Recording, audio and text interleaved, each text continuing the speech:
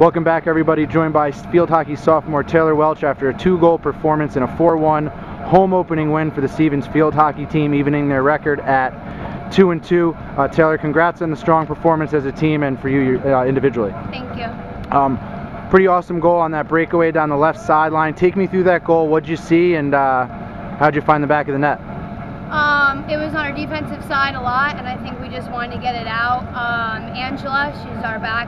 She passed it up, and I just took advantage. I took it up the side, and I saw the open opportunity, and I put it in. So many times you see players kind of get a little, work a little bit too fast. You look really composed on the goal, like you really, kind of knew what you were doing.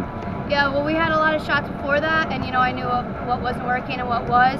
So, I just tried to find the back of the cage where the goalie was. 2 tough losses to open the season, followed by a couple of nice wins. You guys have scored now 9 goals in your last 2 games. What's been the main difference for you guys?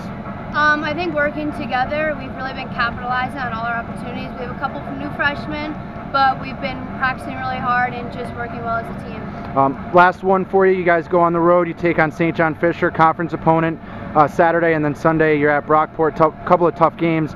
1 or 2 things that you guys really need to make sure you tighten up to get a couple more wins? I think we need to keep our heads up. We're coming off a couple losses, but today's game really pushed us to give us the encouragement that we need, and I think moving forward we're just going to do good things. Taylor, thanks for the time. Congrats on the win again. 4-1 over Drew here in Hoboken in the 2014 home opener for Stevens Field Hockey.